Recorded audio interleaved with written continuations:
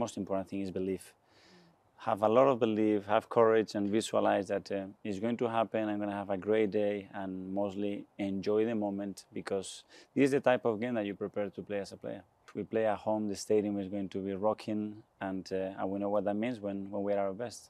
And getting past Porto in the round of 16 in the manner that you did, winning on penalties, can that only continue to breed even more togetherness and unity in this squad?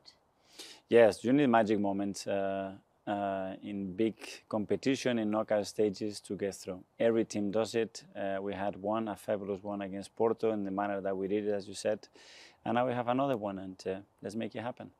This is it now. It's the heavyweight clash. It's six-time European champions, Bayern Munich. This is as exciting a tie as it gets, right? It doesn't get any better than that. You want to win the competition, and you have the aspiration to continue.